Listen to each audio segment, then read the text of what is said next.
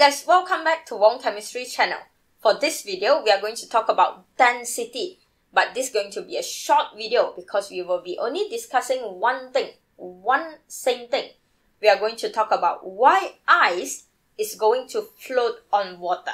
Have you ever think about this? Why the ice, the solid, will actually float on a water which is a liquid?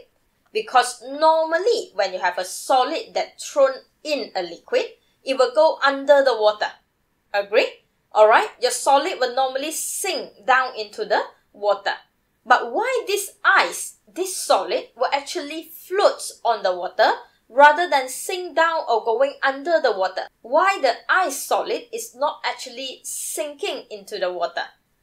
Have you ever thought about this? This is all because of one thing. The arrangement of the solid water. When your water turns into ice from the liquid changing to your solid, when your liquid changing to solid, the arrangement change. In the solid water or in the ice, one water molecule, your H2O over here, will be tetrahedrally bonded. It will be tetrahedrally bonded to another 4 water molecule. Can you see that? So one water molecule will be tetrahedrally bonded to another 4 water molecule and creating this space. Alright?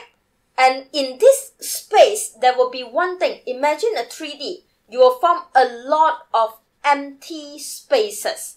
And this is only about one water molecule bonded tetrahedrally to another 4 water molecule. What happened in ice when you have a lot of water molecule? This is the 3D structure of the ice. You can see over here, one water molecule is still tetrahedrally bonded to another 4 water molecule. Okay? And when they are tetrahedrally bonded, they're creating all these empty spaces. Can you see all these empty spaces? And all these empty spaces will cause the density of the ice lower than the liquid. Alright, because these empty spaces is only having air, having nothing. So the density will become lower. Okay, this is the reason why the solid water, your ice, will actually float on water. Okay, even though your water is a liquid. Because the arrangement of water in solid will give rise to a lot of all these empty spaces. Alright, and all these empty spaces will then cause the density of the ice lower than the liquid. This is the reason why your ice will float on a water. Okay? And the complete explanation of why the ice will float on water is because your solid water, ice, is less dense than the liquid water. In the ice, each of the water molecule, like I show you, each of the water molecule will be tetrahedrally bonded to another 4 water molecule. And in this arrangement, it will give rise to what? In this arrangement, it will give rise to an open structure with a large empty spaces between them. And this large empty space is the one that will cause the ice having a lower density than the liquid water. And that's why your ice will float on water.